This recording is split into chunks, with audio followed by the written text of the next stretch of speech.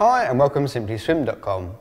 Today we're taking a look at the Beco hand paddles. And these are a great swim training aid designed to specifically build upper body strength and increase your stroke technique as they create a nice resistance in the water whilst you're performing any of your strokes. They come in a range of colours and sizes, and each of those colours will represent a different size. Today we're taking a look at the yellow, which is the small. It measures at 11 centimetres by 17. And in terms of getting the right size for you, you just need to make sure you measure from the bottom of your palm of your hand to top of your middle finger, just to make sure obviously that you're going to get the right size. It's not always necessarily about the size, because obviously the smaller the paddle, the less resistance it's going to give. So if you want a nice resistance workout, go for a slightly larger paddle. And obviously if you have a smaller hand and you want just a nice less resistance in the water, go for the small. So taking a look at them in a bit more detail, you can see it's a nice lightweight solid plastic. You've got holes all the way around to create that resistance.